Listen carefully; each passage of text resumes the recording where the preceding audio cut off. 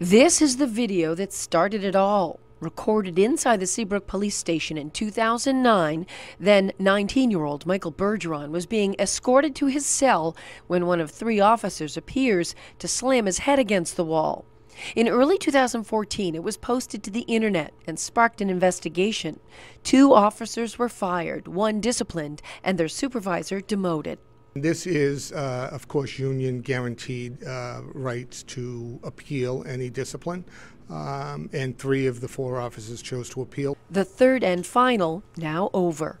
The supervising sergeant at the time, John Wasson, had been promoted to lieutenant by the time the video went viral.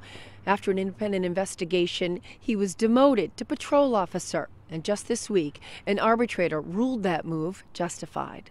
This last arbitration ruling essentially puts it behind us. Mark Richardson was the only to face criminal charges. He pleaded guilty to a misdemeanor and withdrew the appeal of his firing in the last few weeks. Adam Laurent was fired. His appeal was denied last year. The rookie officer in the video was disciplined and didn't appeal. With a new chief in place, the town is looking ahead. So we're able now to turn the corner finally on this unfortunate incident and move forward with a new police department and hopefully a brighter future. In Seabrook, Jennifer Crompton, WMUR News 9.